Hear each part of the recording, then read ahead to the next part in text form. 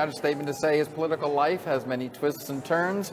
Former NDP MP Svend Robinson's fight for social justice and as an inspiration for gay rights as the first homosexual MP to come out is the subject of a new biography by Graham Truelove. Svend Robinson, the subject of that biography, joins me live here in the foyer of the House of Commons. Welcome back to the Commons. Great to be back in the old stomping grounds, Tom. I know, it's been a long time. You know, the last I heard of you, you resigned, you had that ring theft issue, and it just seemed to be just like a dramatic end to a long political career. Did you ever figure out what made you do that? I wish I could say I did. I really haven't, but you know, you pick yourself up, you move forward, and that's what I've done, Don. I'm working now with the Global Fund to fight AIDS, TB, and malaria, based in Geneva. My partner Max and I have been there for about 5 years, and you know, I had 25 years in Parliament. It was an extraordinary experience. It was a great journey. Hopefully made a bit of a difference. It didn't end the way I would have wanted it to end, but I've tried to make a difference since then in the lives of people who I'm working with. Tell me about the biography itself. Why now? I mean, why didn't you do your own autobiography? Well, I was actually approached a number of times to do an autobiography, but you know, it takes a lot of time, it takes a lot of work. And when Graham Truelove approached me and said, "Look, I think your story should be told," and he actually said, "I'm prepared to take a year out of my life and talk to people, interview people."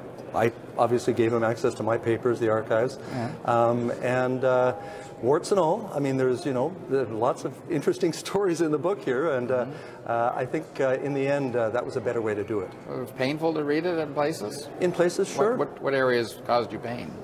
Well, I mean, I'll dwell on the happy one later, but is it painful? Yeah. No, I mean, obviously there were a number of tough memories. Sue Rodriguez, you know, just an amazing woman. You'll remember the story of Sue fighting for the right to die with dignity. I had the honor of, I mean, she wasn't just working with her, but a close friend. And so reliving that was painful, but still inspiring to remember what she stood for. The ring, of course, was incredibly painful. That was devastating. But also lots of stories that, frankly, I'd kind of forgotten about that reminded me of, hopefully, the fact I was able to make a difference on issues like the Charter of Rights when I was here. That's what struck me about your life in some ways. You worked with the government power. You were never in power, obviously, as an NDP, but you seem to work well with the powers that be to get things accomplished. And I'm wondering what you think now about what you see in politics, because it's so different. There's such a stark divides from that aisle that no one seems to work together anymore. You know, that's a great question, Don, and it's something that I've thought a lot about, because Jack Layton, of course, really tried to make a difference in how we do politics in this country, and he did reach across the divide. I tried to do the same thing, as you said. I mean, I worked with members of Parliament from the Conservative Party. If you read the book, you'll see the interview Brian Mulroney. Brian talks about how we were able to, you know, find some common ground on a number of important issues. Same thing with some of the Liberals in the House.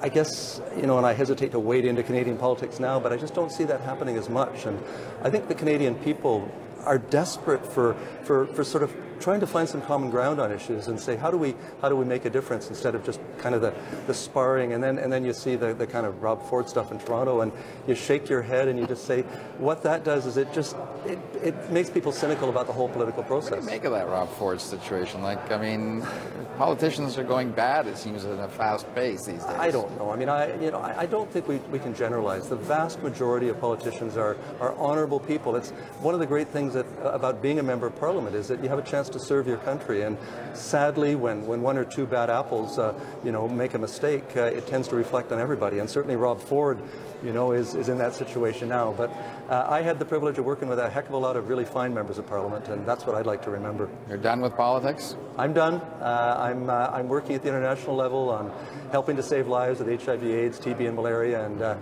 I love that. It's a great opportunity. I don't know if you'd fit in here anymore, Svend, anyway. All right. Thanks very much. Appreciate you coming on and talking about it. Good to be with you, Don.